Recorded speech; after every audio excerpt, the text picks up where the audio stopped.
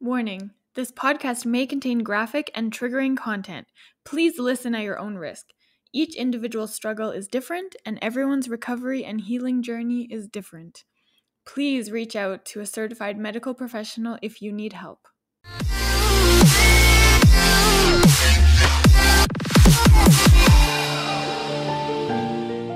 Welcome to episode 11 of Stomp the Stigma, the podcast aimed to fight the stigma surrounding mental health through education, awareness, experiences, stories, resources, and the vulnerable truth. Joining me to stomp the stigma today is Paige Abbott. She is a registered psychologist right here in Alberta, specializing in addiction counseling. And she's here to share her opinions and perspectives on mental health and tips and tricks to get through this third wave of COVID. Hi, Lana. Hi. How are you today? I'm good. How are you? Good. Yeah, kind of coming out of holiday mode to do this interview. So it felt a little bit weird because I've been on holidays for the last week. So like, oh yeah, I have something kind of work related I have to do. Oh, nice. Well, I hope I'm not interrupting your holidays. Oh, good. I booked it intentionally. I also have more time during my holiday time, right? So Yeah. that's the balance I always have to make. Yeah. Nice. Well, it's so nice to meet you. Yeah, you too. Thank you for coming on the podcast. You're the first therapist, I guess you could call it, that I'm going to have on. So I'm super excited to talk to you about it. So you're a registered psychologist, correct? Yeah. And you specialize in addiction counseling? Yes. Okay, so a lot of people, when they hear the word addiction, they think drugs or alcohol, but I know that it's so much more than that. Can you expand on that and what that really means? Sure, yeah, it's been kind of an interesting transition for me because I worked at an agency for many years and their focus there was specifically around addiction. So a lot of the clients who were coming already suspected or knew or identified that they had addiction. So they had an issue with a substance or a behavior that was creating problems for them.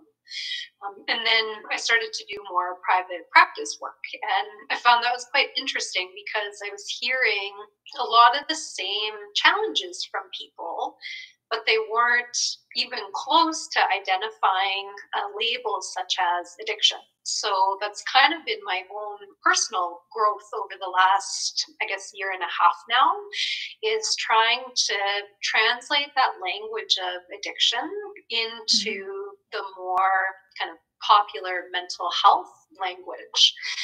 And I guess where I've been finding it resonates for people is talking about the overly easily attached brain. And that seems to make more sense to people than throwing out the word addiction, because I do think people have a pretty limited idea of what addiction really means. Yeah. With addiction, people may think of substance use, or they think of the severe end of the spectrum. So somebody who's, homeless, unable to maintain a job. They've lost their family, they've lost all relationships. And so when people look at themselves, I'm a high functioning, employed, relating individual. That just doesn't fit for me. But when we start to talk about this brain that gets overly and easily attached, and that can be to anything and everything. So it can be to behaviors, it can be to thoughts, it can be to memories, it can even be to feelings. I find that really starts to make more sense to people. To me, that is still at root what addiction is, because addiction is a kind of malfunction in the reward circuitry of the brain, which has other implications for our brain and behavior and functioning. But at core, what it essentially means is that our brain doesn't know when to stop something that it's been engaging in. And the brain is on that active quest for dopamine. And dopamine comes through intensity of experience. So the reality is that we don't get as much dopamine from healthier activities like going for a walk or talking with a friend or doing a meditation, or when life is just pretty routine, pretty stable, pretty consistent, our brain does get some dopamine out of that, but it does not get nearly as much as when there's chaos or when there's drama or when there's tension or when there's pain. And so our brains, even in the absence of external substances or behaviors, can actually generate that dopamine hit internally by just ruminating, dwelling on something that's really stressful, having, crisis or chaos in relationship, even if it's just all in our own thinking, even if there's nothing external that's happened. So for me, addiction is such a far-reaching issue. And that's the reason that I love working in addiction counseling, is that you get to talk about absolutely everything doing addiction counseling, because you have to talk about feelings coping. You have to talk about all behaviors. So substance use, food, sex, relationships, work, shopping, gambling, caffeine, sugar, like everything. Mm-hmm. Get to talk about how people think, how they relate to people in their world, how they feel about themselves. So there's really kind of no area that you need to leave unturned when you do addiction work. So for me, addiction impacts all parts of life and behavior. As I say often to clients, it's not a matter of looking at how, if addiction is impacting your life, it's a matter of looking at all of the different places where it's impacting. So it's not if, it's how. If you recognize that you have that easily and overly attached brain. So that's, I guess, in a nutshell, although that was a long nutshell, how addiction counseling kind of operates and runs in my world, in my expertise. So it can touch on basically every part of people's lives. And I guess I'll also clarify that this doesn't mean that everybody out there has addiction. I think that's another misnomer and misunderstanding. But I think most people are at varying degrees of risk of having this. So even people who haven't crossed over kind of that proverbial pickle line to having addiction will still notice some of those traits of that easily and overly attached brain, and therefore would benefit from still looking at all of those areas that I mentioned before. Wow, that sounds so interesting. Fun. How does somebody know when they have an addiction or not? Like, where is that line where somebody can kind of identify that? Yeah, it's a tricky line. And to be honest, I mean, there are questionnaires and criteria that have been developed out there. Honestly, my feelings about those are pretty meh. On the not so great side. Yeah. I find that the questionnaires, they're pretty simplistic. They do tend to focus just on substance use. Right. And even some of the diagnostic criteria that psychiatry uses, which a lot of psychology has adopted, fortunately, unfortunately, I find it just looking at the impact that these behaviors and thoughts and feelings are having in people's lives. So I don't know, for me, I've honestly never been the biggest fan of diagnosis.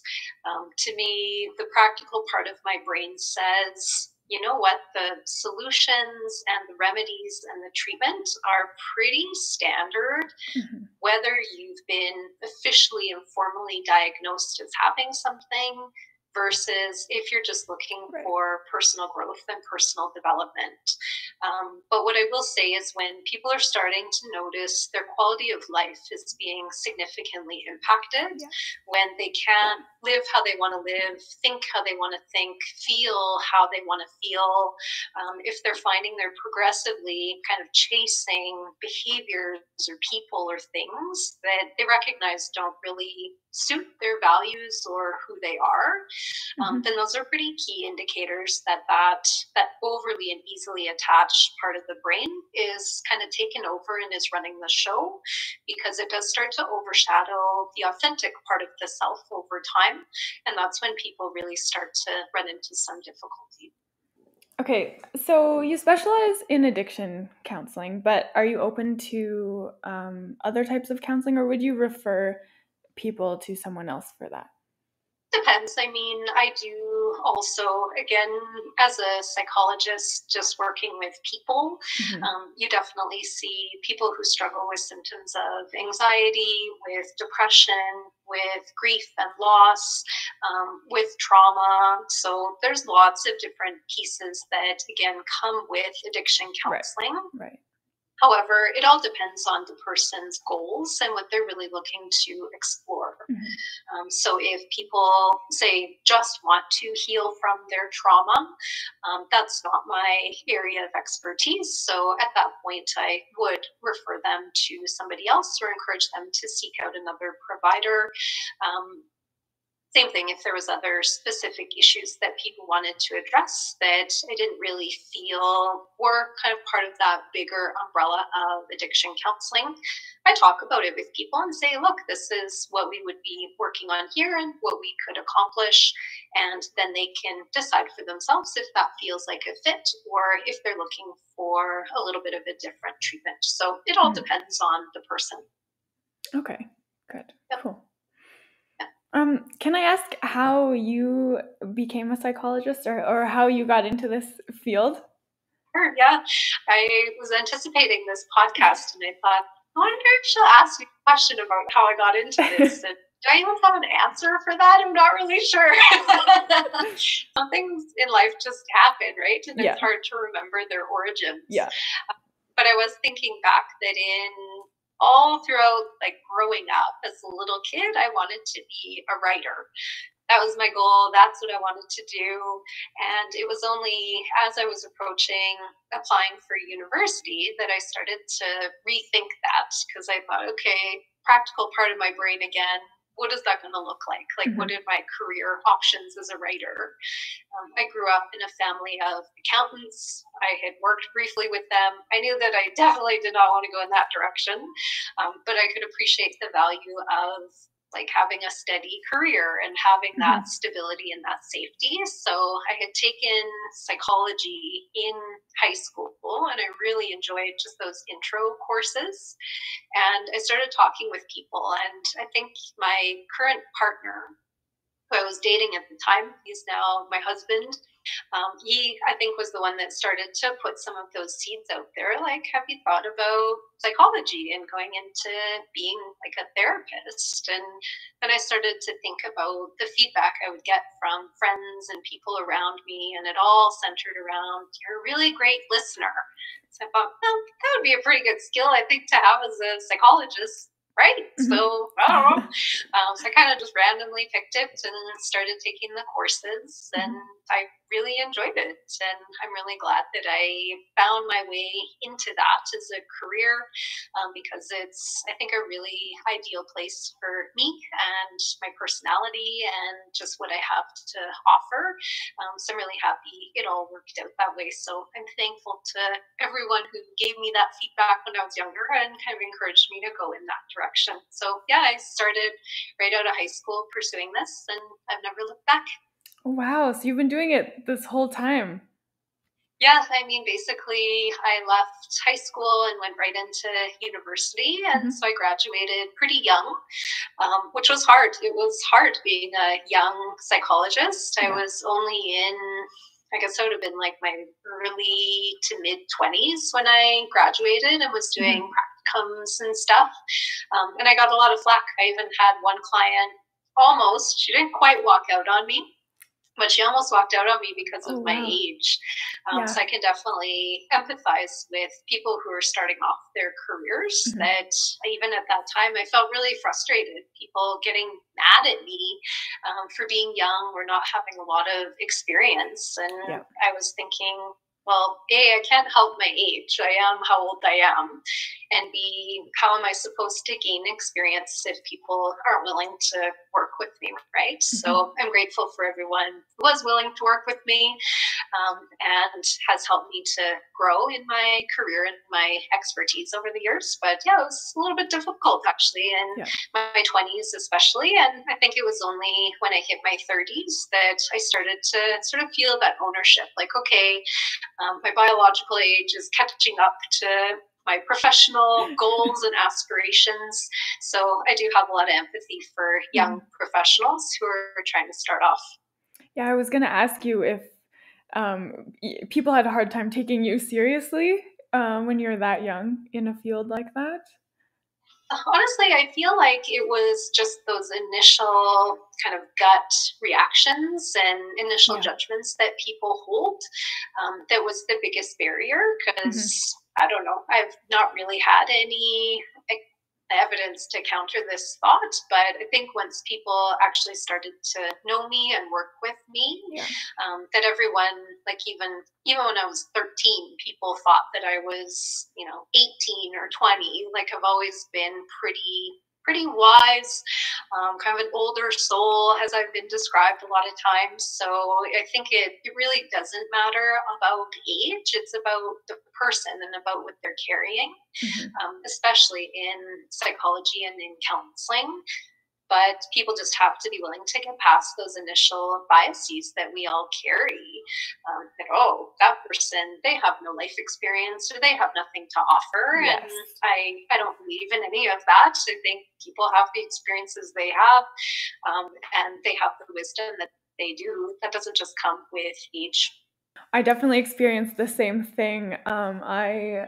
I worked in oil and gas before I moved into the career I'm in now, and I started when I was 19, and so people definitely looked down on me. I mean, the majority of my coworkers were quite a bit older than me, and it was so hard to get people to take me seriously or think that I had anything like worthy to contribute, I guess, until I was there for a while. So once people kind of saw that I knew what I was doing and I was good at my job, then I think they started to take me seriously a little bit more. But yeah, I definitely relate to that. Say, like, this could take us off in a whole bigger political conversation, but there's a gender component to it too, right? Yeah. On the field. And I think in the profession of psychology and counseling, identifying as a woman and a female actually is quite beneficial, because I think when people are coming to a professional for sort of matters of the heart, so to speak, dealing in that emotional world, I think just even men as well as women alike do seem to have more fundamental bias towards trusting a woman to do that work with. And the men that I've worked with in the counseling field over the years, there was much fewer of them proportionally.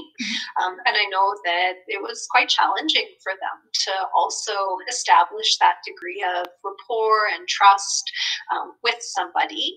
And they, sometimes counsel differently than other people would. So it's just a really interesting thing how just our biases and our judgments about people can impact that professional relationship. But it's definitely there. And there would be other factors as well, race, culture, language, like all of that stuff. It spills into this relationship just like it does to other relationships and other careers. That is such a good point that I never really thought about, but having a female therapist, I think a lot of people would be more trusting. It's kind of like a motherly figure or someone that they're more comfortable with versus a man. So would you say this field is female dominated? Yeah, it definitely is. I don't know how it's currently looking. Just kind of anecdotal observation. It's great to see a lot more men come into the field, but I would still say, like, if I just look at the colleagues who are around me, it's definitely higher proportion to people who identify as women and females than men.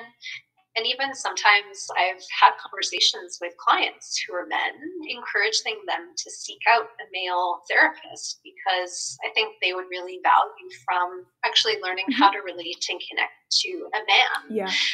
But because of some of their own issues and biases and whatevers, some people, they're very direct that, no, I'm not open and willing to do that. I'm more comfortable with a woman or a female. Okay, well, that's okay, but there can be a time and a place for learning how to relate to your own gender. And I do find that actually might seem strange, but it is one of the common symptoms that I've seen of addiction, is people struggle to relate and connect to their own sex. And so it can be women feel more comfortable in the company of men, often because they may be kind of engaging in a more kind of sexual, flirtatious, almost superficial sort of way. And they never really learned how to relate to women. So they find that there's a lot of walls up when it comes to their connection with women. And then it can also be the flip side, where men didn't really learn how to engage or connect with other men, or it triggers some shame and insecurity for them. So they feel more comfortable even just having female friends and female companions. So in the therapeutic relationship, again, there can be value if you've recognized you struggle in certain types of relationships, whether with the opposite sex or with same sex. That can be a great place to challenge and learn and grow, so that you can take that on the road, so to speak, into your day-to-day life. Wow, that's so interesting. Yeah, it's pretty fascinating. I'm learning so much today. How did you get into specializing in addiction versus like any other kind of branch of psychology? That also was a bit of a fluky thing. Fluke from life, fluke from circumstance. Yeah.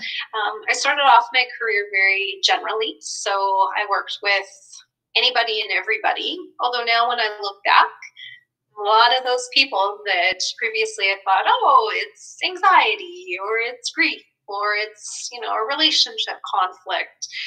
When I look back, I'm going, oh yeah, okay, they had that easily overly attached brain that I call addiction.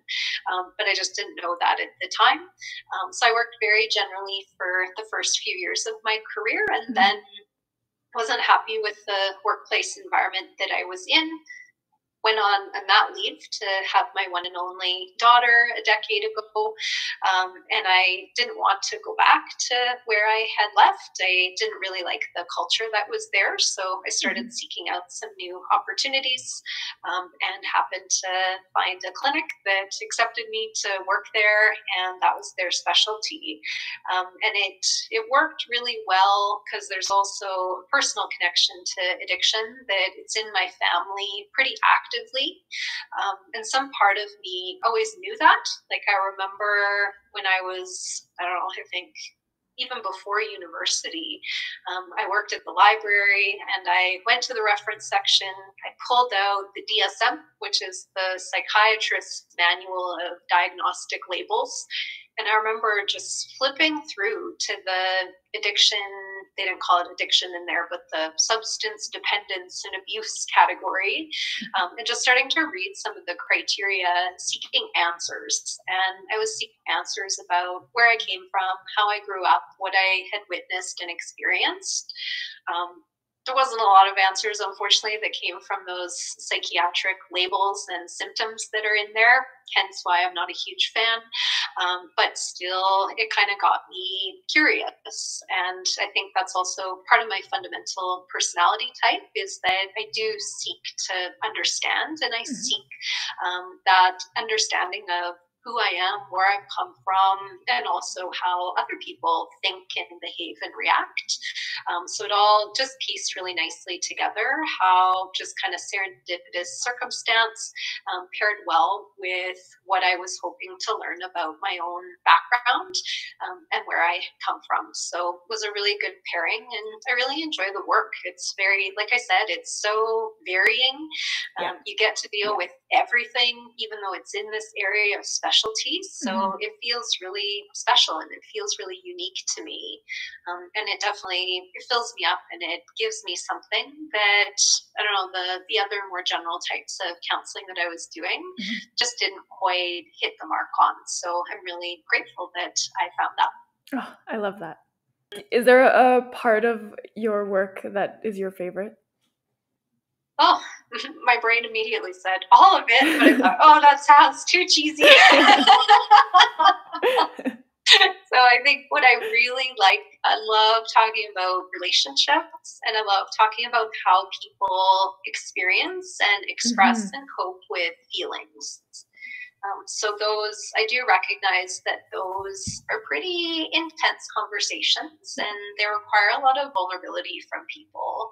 And so I think that's also what I really value, and that's one of the favorite parts of my work, is when people are willing to show up, and they're able to have that kind of deep conversation about how they relate in the world, and how kind of they feel about their place in the world. Those are the conversations I love more than anything. Conversations where people are looking to more kind of symptom manage and just learn some general coping strategies, definitely worthwhile. Doesn't quite fill me up and kind of hit me in quite the same way. But I love those deeper conversations when they can happen. Yeah. And I love just meeting new people. It's really cool. Like, I think back over my career, I've probably met thousands of people that career by now, and done tens of thousands of hours of counseling. So it's pretty cool when I think about how many of those like really deep and meaningful conversations I've been able to have with people. That feels really special to me. Okay, I'm going to switch it up a little bit. I'm really curious about hypnotherapy. So to me, it just seemed like something that you'd see in movies or on TV, and like not in real life. So I'm super curious, like what it's like, and does it really work? And does it work for everyone? So I'll start with the general principle behind hypnotherapy as I was trained in it.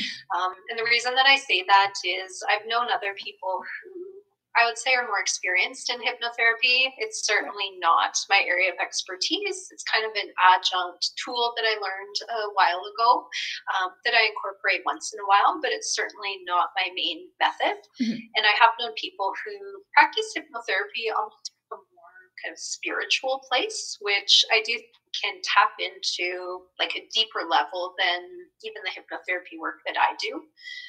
Hypnotherapy kind of triggers my shame button a little bit. I don't feel it's my kind of biggest strength. I don't feel it's my area of expertise. So whenever people bring it up or want to do it, I always feel that kind of little shame button come up, like, oh gosh, me? No, we can't do it together. I'm not good at this. But then I have to remind myself that you have that intuitive capability. Like, just use that here in this context. Yeah. The idea behind clinical hypnotherapy is not to have people clucking on a stage like a chicken or doing ridiculous things to make people laugh. What I was trained, the trainer that I had done my hypnotherapy work with had said that basically in those environments, people, they're just giving themselves permission to do what the entertainment is suggesting that they do, knowing that, you know, they can do something silly, the crowd will laugh, and everyone has a good time. They had made, but I think it's a really good point, that if the hypnotherapist or whatever they call themselves, the hypnotizer on stage, told someone to go hurt somebody or go do something that was against their values, people wouldn't be doing that. So with hypnotherapy, are always in control. They're always aware of what's going on. I like to describe hypnotherapy as almost like a mental massage. So really what it is it's guided relaxation paired with affirmations or healthy suggestions that we want the brain to basically grab onto. So again, that easily overly attached part of the brain, usually it grabs onto dialogue that's pretty mean and that's pretty negative and unhelpful for us. And that's what people are hearing all day long, day in and day out. So the idea with hypnotherapy is that in a state of and if we offer up in more kind of helpful suggestions to hear and to think about, then it's more likely to take that on and offer it back to us at a later time and date more automatically. So it's almost kind of like doing cognitive behavioral therapy in a more relaxed state. And like I said, people generally feel like they do after a massage, kind of that little bit, kind of disconnected from the world a little bit, feeling like they need a good glass of water, feeling like they might need to go have a little rest afterwards. So if people have done massage, kind of like that. If people have done just guided meditation or imagery, relaxations, it's like that. But the difference is there's the addition of the customized and personalized suggestions or affirmations that you want your brain to be offering up to you at a later point in time. Yeah. And I do believe that it's a very helpful tool to help people learn how to relax and also for people to learn helpful ways to talk to themselves. Because believe it or not, a lot of people, they think that it's okay for their brain to tell them all the time what a piece of crap they are or how bad they are at doing things. Like people are just so used to that it's nice for them to hear some different options for their brain to be talking to them with. So that's kind of the rationale behind hypnotherapy. I'm always very clear with people that it's a tool. I have therapists market it as almost kind of more of a miracle cure, that it will take away addiction or it will take away cravings or people, will be able to make significant behavioral change out of it. Hey, if that is possible in those circumstances, okay, I'm not going to say anything or debate that. But I do have concerns about that marketing because I think that that's quite dangerous for people, especially for people who do have addiction or that easily overly attached brain, because that brain usually comes with a lot of pain, and therefore people have a very strong desire for relief of that pain. And so a lot of people are coming to therapy for that quick fix, that miracle cure, that easy solution to take away their pain. And sorry, not to sound like a Debbie Downer, but I truly don't believe that that's how people change and how people grow. It requires a lot of work. It requires effort and it requires ongoing diligence. It's not just going to go away all of a sudden. So if people are open to hypnotherapy as a tool, great, but that has to complement other work that they're doing. Or else, to me, I actually don't feel comfortable doing that work as a standalone, because then I feel like I am actually participating in the problem of that brain rather than trying to help people navigate it. So it's not like what you see in movies. You're not hypnotizing this person into kind of stopping a negative behavior or anything like that. That's not my belief at all. What a hypnotherapy session looks like in my office is somebody sitting comfortably in a chair, just like they would in a counseling session, eyes closed.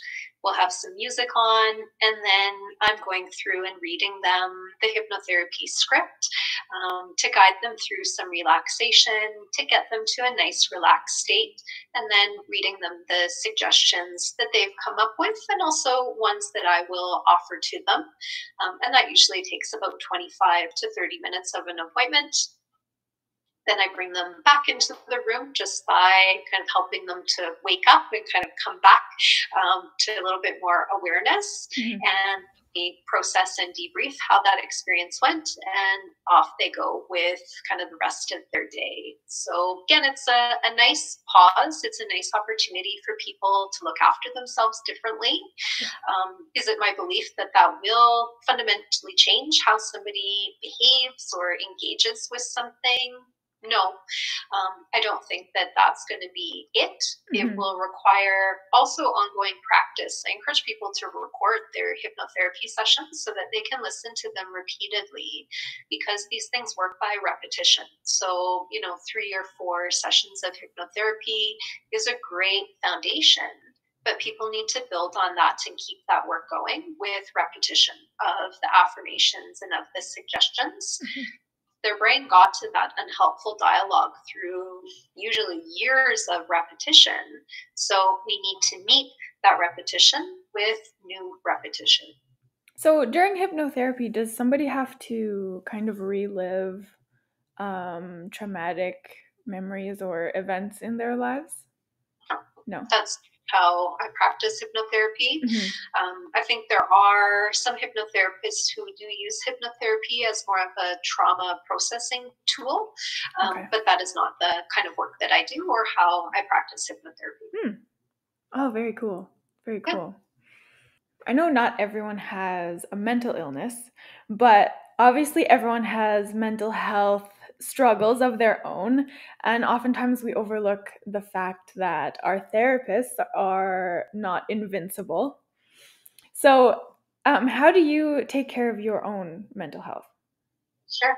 It's actually funny you bring this up. Before we met, I was just looking at, I can't forget what social media platform, but it said that your therapists are burnt out too, and it was connecting it to what's going on with COVID. And I kind of smiled, like, yes, we are people too. So thank you for bringing that up. And I think for therapists who have been in the field for a while and want to continue being in the field for a while, what I've noticed is that we are vigilant about our self-care. And I have become so proprietary over the years about my self-care. I'm like a mama lion with it, man, that I am not willing to sacrifice on certain things. So for me, it kind of changes over the years. Like journaling is a tool I've used since I was 6 years old. Like I had my first journal when I was in grade 1.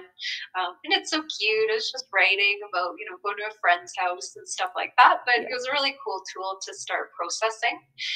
And that tool, it's gone on and off for me over the years, but I have a journal, I have it kind of sitting. And if there's certain days where intuitively I'm feeling like I want to write, sometimes those are great days and I just want to reinforce the gratitude and the joy that I'm feeling. Other days, they've been harder days, so I want to kind of process and debrief on there.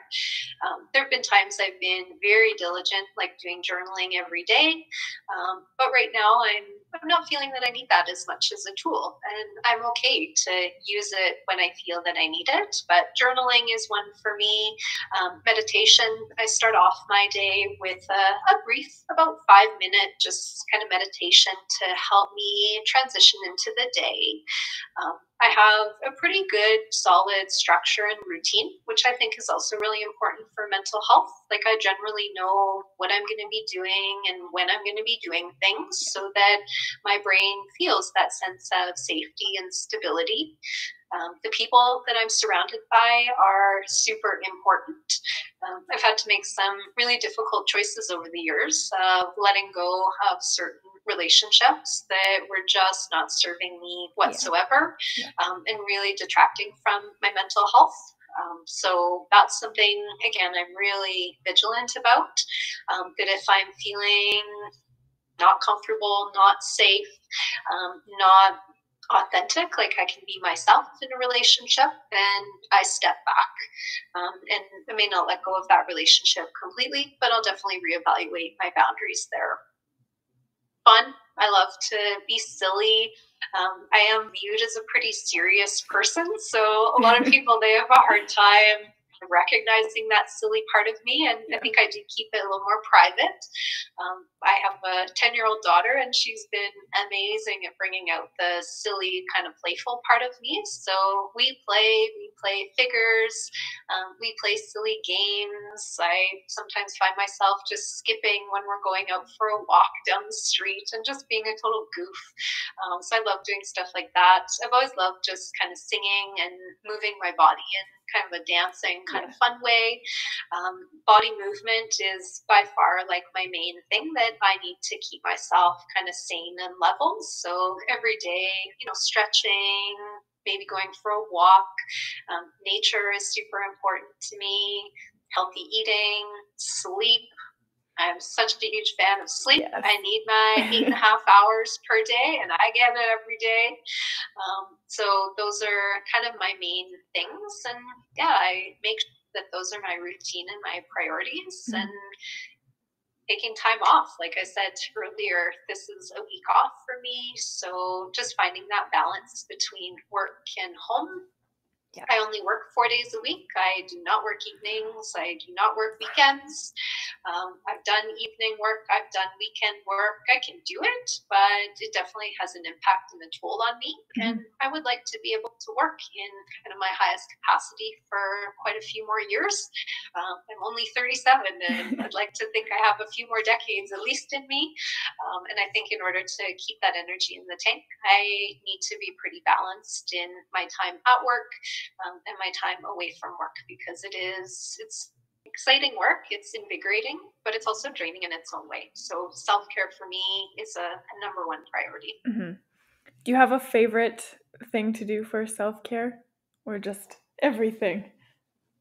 I think, honestly, the thing that personally settles me the most is just time outside, and just being able to go for like a nice leisurely walk outside really just helps to settle me. It's when I can be the most mindful, the most present, and feel the most grounded and relaxed.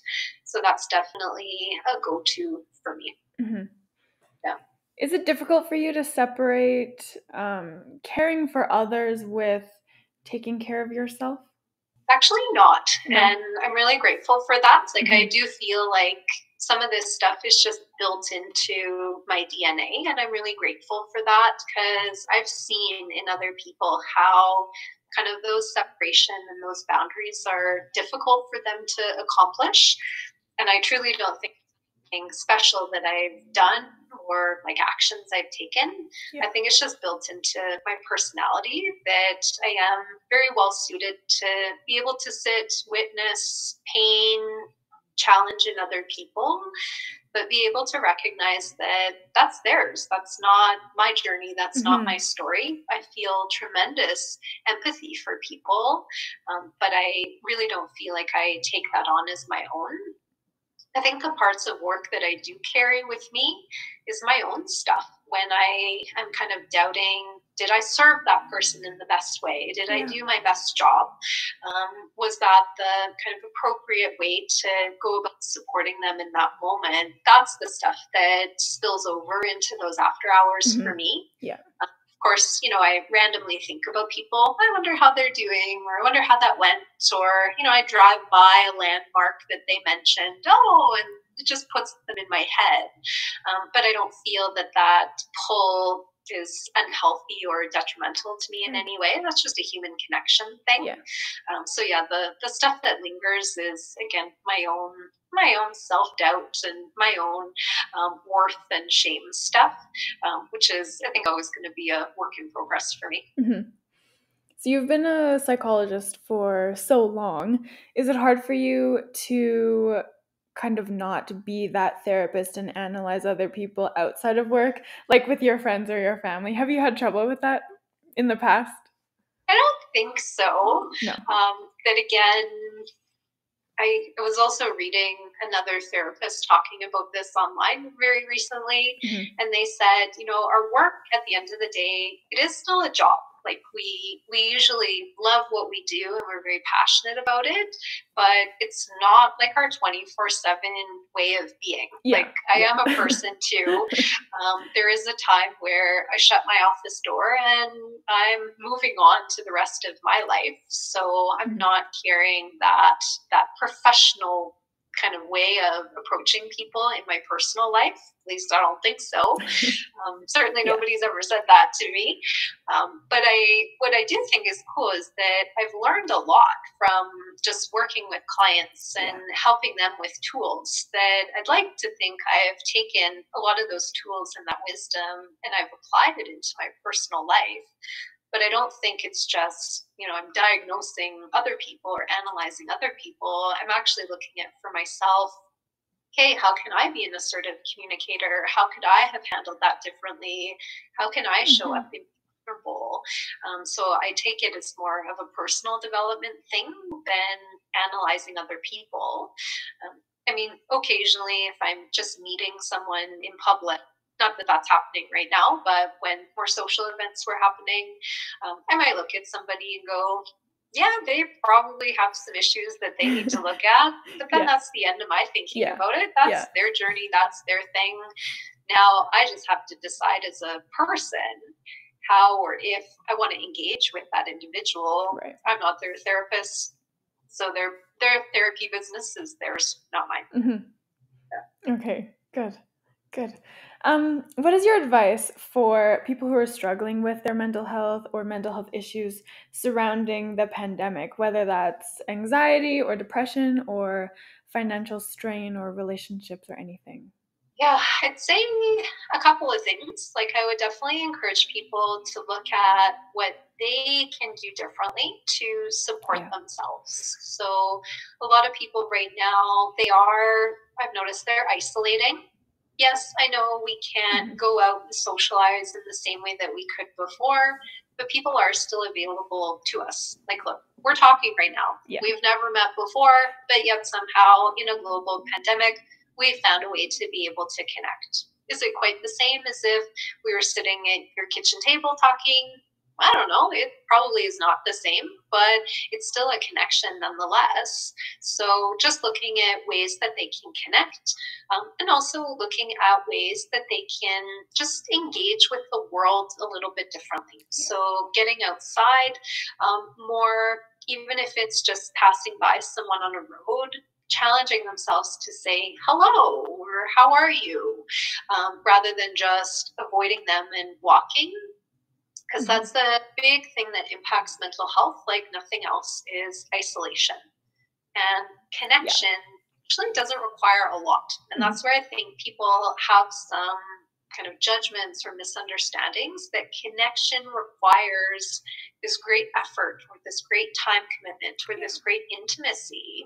But there's a lot of value in those so-called loose connections. So even just like a quick conversation with a neighbor or the cashier at a grocery store, these actually do have nutritive and nourishing value for our mental health.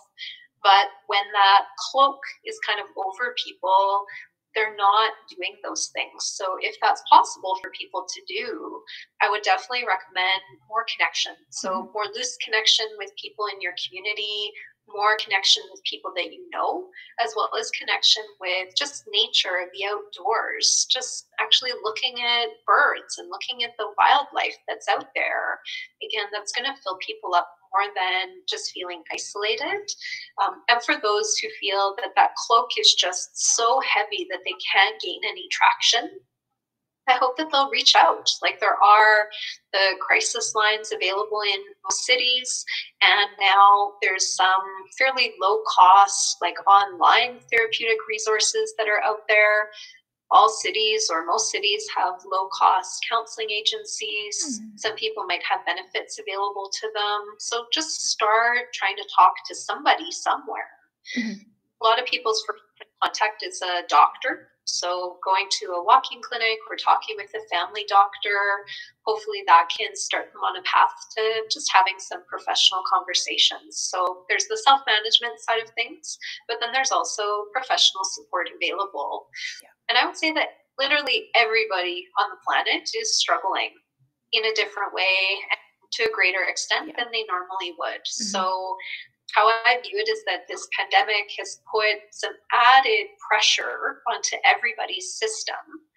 Some of our systems were already kind of just hanging on. So that extra pressure has now cracked some of our foundation. So those individuals are likely to be the ones who will need and benefit from that professional support the most, because they were sort of close to that point of need even before this all began. Some people were already at that point of need. Now there's this extra pressure, so they will need to almost kind of double down on their resources and their supports that they've been engaging in. Whereas others who typically feel pretty mentally healthy and well, even still will be finding some wear and tear from everything that's been going on over the last while, compounded with other things that have happened in their lives. So just looking at how you can take care of yourself in small bits, being realistic, but also being open to the support that you need is key. Oh, I completely agree with the connection. I mean, it doesn't have to be some big elaborate event or with a lot of effort. It can be something small. And I think if you're thinking about somebody pops into your head, send them a little message, just say hi. And I think a lot of people forget that we are in physical isolation, but not social isolation. So there's so much we can do from afar without seeing people face to face. Yeah, I'd say some of the more nutritive conversations that I've had over the last year just happened like outside my door. Like one was after a snowstorm and I was shoveling, and a couple neighbors came out and were shoveling and helping. And it was just so nice, like just that act of kindness, a little bit of that connection. And it was all pretty superficial, but it was just really nice. It was different, and it was just a human connection. Not to say I haven't had meaningful connections with people that I know and that I love and care about, but those ones stand out to me because they were different and they were completely effortless. I didn't create them. I didn't have to do any planning. They just appeared. And so it's all really cool how those organic opportunities for connection present themselves. And I think they're really special. I know that sometimes mental health issues can be brought on by traumatic events or stress, such as COVID. What is your kind of opinion on that? Do you think there's a lot more mental health issues now because of COVID? No, I don't really think that that's the case. I think that COVID, again, has just been another stressor that's put pressure on already kind of risky foundations. So a lot of mental health issues, certainly addiction, is genetic in origin. And I know a lot of people don't like hearing that, because what that means is that there's not a lot that we can do about its existence. It kind of either exists or it doesn't. Have the genetics, they manifest through circumstance, or they don't. But once they've manifested, there's certainly lots that we can do to take care of ourselves and change their course.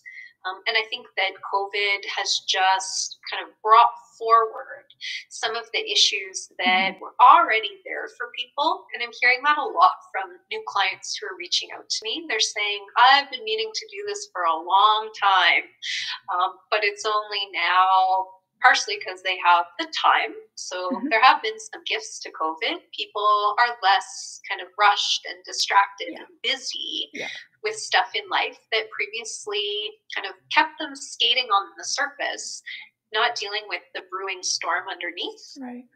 Now they actually have the time to deal with things. Has it brought forward issues that didn't exist for people before? Yeah, most certainly. But in those individuals, I would say that they still had that vulnerability inherent within them, that now this stressor basically activated it, right? It's like a light switch on the wall. They had the wiring built in.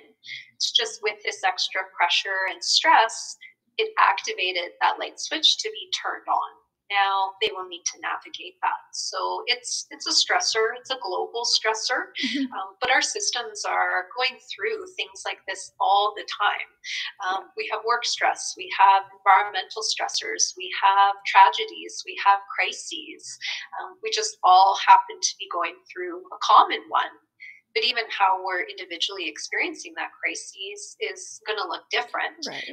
Depending on the person. So it's kind of interesting from a psychological perspective how universal this is. I think there's been, certainly not in my lifetime, anything that's been quite this far-reaching, that's impacted everyone to the same extent that COVID has. So it's quite interesting that way. But did it create these mental health issues from scratch? I would not say that that's the case. It kind of revealed some of the cracks that were already there.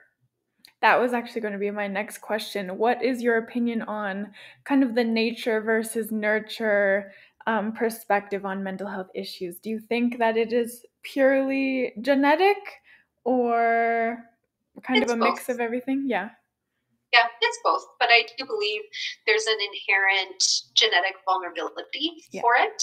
And then environment, stress, trauma, exposure to behaviors and substances and circumstances activates that. So it is more heavily leaning towards the genetic side. What I've read and what I've seen, about 70 to 80% genetic when it comes to addiction. So that leaves 20 to 30% still environmental exposure, trauma, stress. So there's definitely that nurture element to it, but there has to be both factors in the mix. And that's always been my take. I'm not a black and white person that way. I think life and experience is pretty complicated, and there's so many different factors that it'll never boil down to just one. Yeah, I think I would agree with that too. Okay, if someone is interested in starting therapy, how do they go about doing that, and kind of what is involved in the process of starting with you? Yeah, I do have empathy for people because it's actually pretty overwhelming. There's a lot of different therapists out there. And if you're going into the kind of private counseling realm, the world's your oyster, but that can be overwhelming, right? When there's so much choice, it can almost create that analysis paralysis. So what I would suggest is, for one, if it's an issue you feel comfortable disclosing to people in your network, it might actually be helpful to just see if anyone has any recommendations of providers that they've used or that they've heard of that they feel some degree of trust with. And even if you don't necessarily connect to that specific provider, maybe that's a starting point that you can reach out to that person, have a discussion with them, and they can say, well, this other person might be more appropriate for you. So it just gives you some direction. For two, you can talk with a healthcare professional. So ask a physician, or if you're to another healthcare professional that you have some trust in, ask them if they have any recommendations or people that they would suggest. Again, just to help you narrow down that pool. For three, if those first two options aren't comfortable for you or aren't available to you, there are lots of good online kind of search resources. People can just start by Googling kind of what the issue is that they're looking to address and their local area, and they'll likely get some of the providers who are around them, and then they can start to pick based on geographical location, area of expertise. And there are also kind of designated search engines. The most popular one is through Psychology Today.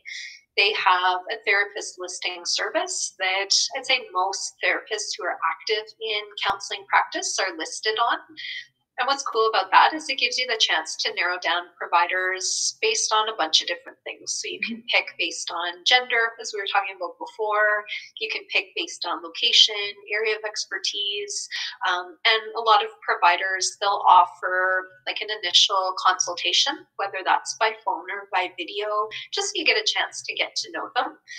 But I would certainly encourage people to do their research. So look at that person's website, look at their social media, like really try to get to know them before you have that consultation, or even before or after, just to get to know them, because a big part of the effectiveness of counseling is in that therapeutic rapport or that therapeutic relationship. So you have to feel comfortable with the person that you're working with, or else it's not going to be as effective as it could be. So if just using your intuition, for other people, I know they're more logical based, but just really trying to look at all the information that's available to you to see how you're feeling about that provider. And there's a lot you'll be able to learn even before you meet with them for the first time. And also remembering that if you do pick somebody, you have an initial session, you can opt out at any time. So there's nothing that says this now has to be your therapist for life. People change providers. You can recognize after a few sessions that it's not a fit. Go back to searching once again. So really following your level of comfort and how you're feeling about that relationship is a big thing that I would encourage people to be mindful of. Mm-hmm. Does someone need a referral to start therapy with you, or can they just message you or call you? Yeah, for me, no referral is required. Typically in Calgary and in Alberta, referrals may only be necessary if you're staying within the Alberta health system. If you're going privately to just seeking a provider, most providers would not require a referral. So just self-referral, just reaching out to them on your own would be more than adequate. Okay. Yeah. I was looking at my own benefits and coverage that I have for therapy sessions, and I found that it was pretty low. And I feel like probably most benefit packages are the same. Do you have any advice or ideas for how the average person can afford therapy? Yeah, it's a tricky one. What I've seen is that a lot of people may try and budget. So they'll find out what their benefits coverage is. And then they'll also try and make some determinations for themselves about any additional funding that they may be able to provide out of pocket for counseling. And as a therapist myself, I'd love to know that information up front, because then that allows us to figure out, okay, are we be able to adequately work together, or do we maybe need to look at some different options? So if people are quite limited in terms of their resources, this is where counseling agencies that are more nonprofit, that offer lower cost or sliding scale counseling, are a great resource. Also looking at behavioral health consultants within your family doctor's office can be a good resource. Looking at the primary care networks that exist in Alberta can be a great resource. And even just accessing like somewhere like Access Mental Health and just talking with them about lower cost resources. As I'd said, there are some of these newer like online counseling resources. Their names at this point are kind of escaping me, but places that you can do video counseling appointments for pretty low cost. I think they're maybe like $40 or $50 per session. For some people, that's nice and convenient. I don't feel like that's a place where you could build kind of a really strong therapeutic relationship, but might be able to be helpful with kind of short-term symptom management. But yeah, it's a challenging world out there. It would be nice if there was greater funding available for some of the psychologists that right now people have to pay privately for. I know that the Psychologists Association of Alberta are petitioning and trying to make a push for every Albertan to have coverage for up to, I think, 5 counseling sessions per year. But we'll see if that's something that the government ever accepts or is willing to fund. But that would even be a step up. I know the average, I'd say, benefits coverage is around $500 per year, which is exactly what it was when I started doing practicum work in 2008.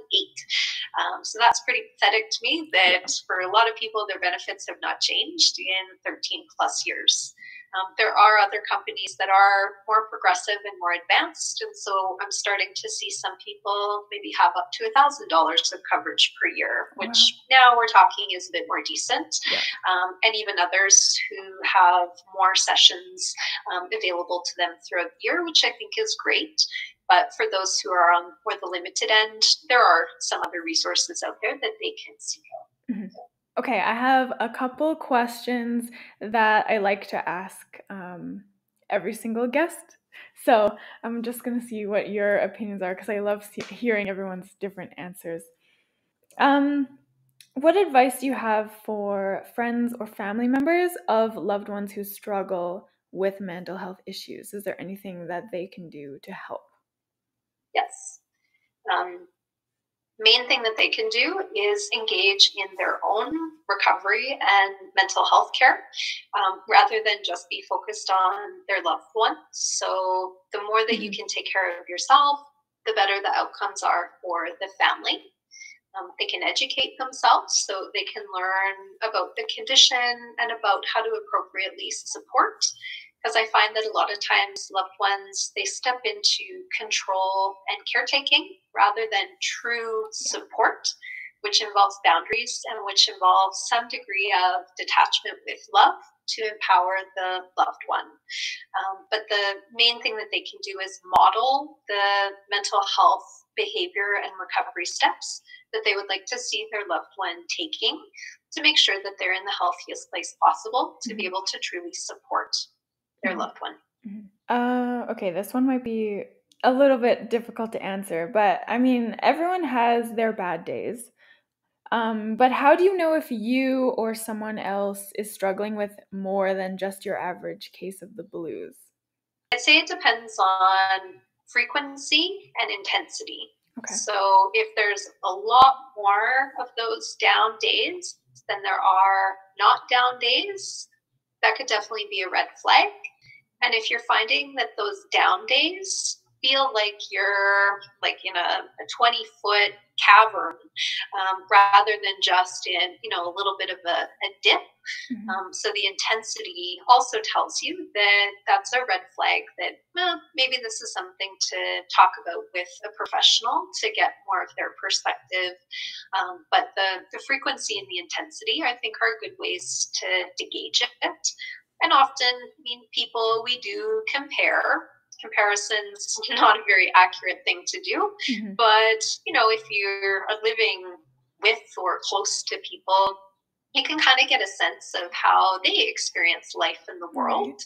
And if you're noticing, things seem a lot harder for me, things seem more effortful for me, I really struggle with the basics of life, just even to get up in the morning or to take care of myself, like with hygiene or with nutrition, then those are usually red flags that people are kind of working against some other inertia internally, which often can be a sign of some mental health challenges. Okay, one last question for you. Is there a stigma or a misconception surrounding mental health that bothers you the most or that you hear most often that isn't true? I laugh because there's a lot of it. How do I boil it down to just one thing? Well, I guess since I am more specialized in addiction, just chatting about addiction is, I'd say, horrendous. That people really do tend to think it's just severe substance use. Really downplay and I think that this prevents people from seeking out help when it's about other behaviors or when it is at a more mild or moderate level, which is too bad, because when things are at a more mild or moderate level, there's a lot more benefit to intervention and treatment at that point. Mm-hmm. It's a lot harder to treat people when they're at that severe end of the spectrum. But a lot of people, they wait because they're scared. They think they'll be judged. They think that they won't be treated the same way if they put their hand up and say, I have addiction. And unfortunately, that's true. Like, I've had healthcare clients in the healthcare system who hear it all the time. Mm-hmm. Even quite shamefully acknowledge that they've participated in some of that judgment and stereotyping of patients who have the same issue that they have. And so there's a lot of change that we need to make towards recognizing that addiction, as well as mental health issues, they're symptoms. They're not part of people's personality. They're not their choices. They're not things that people are actively and willfully doing. People do not choose to suffer. So if we can work towards more understanding, more empathy, and I believe that starts at the individual level. So if people can be more open, if people can take care of themselves differently, I do truly believe that that helps at that bigger societal level. Mm-hmm. That is kind of all the questions that I had for you. Is there anything that you wanted to touch on or bring up? I guess I did just want to, when we were talking about mental health not being super accessible, I have developed a few free resources to just help give people some kind of information and some education. Mm-hmm. One of which is a free ebook it's a guide to self-care that's on my website. I am also sending out a newsletter every couple of months with just some different links, some different articles, and just different things that people can check out. So all of that's accessible through my website. So if I can plug my website, Absolutely. It's www.sanapsychological.com. And I've also created a YouTube channel, which I just recently renamed to Go Grow Yourself. A little bit cheeky. So there's just videos on there related to addiction, mental health, and relationships, as well as like how to support a loved one with addiction. So just some kind of those self-help, self-management tools, which are obviously not a substitute for professional assessment and treatment, but can definitely support people in their journey. So those are ways, and there's lots of other YouTube channels, social media accounts, resources out there that people can certainly access to help them in their journey. But those are a few that I've contributed into the stratosphere. Oh, that's awesome. So if anybody wants to reach out to you, ask you more questions, or contact you, what is the best way for them to do that?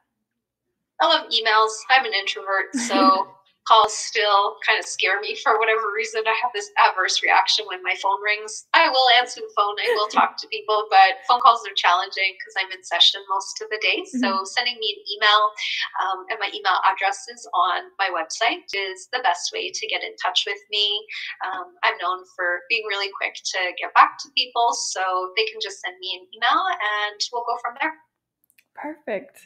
I will add that information to the description of the podcast as well. So thank you. I just want to thank you for coming on and bringing your perspective and opinions and expertise. This has been awesome. Yeah, thank you for having me. It was fun. And all the best in your ongoing podcast. I saw you're already like 10 episodes into it, so that's awesome. We need to see how it keeps growing and developing. Oh, thank you. I'm super excited to see where it goes too. Thank you so much for tuning in today. Feel free to reach out at any time. You can contact me on Instagram and Facebook at Stomp the Stigma YYC, and you can email me at stompthestigmayyc@gmail.com. If you like the podcast, please like and subscribe on YouTube, Spotify, Google Podcasts, or Apple Podcasts. And if you or someone you know would like to come on, I would love to have you. Share your story, speak your truth, and together we can stomp the stigma.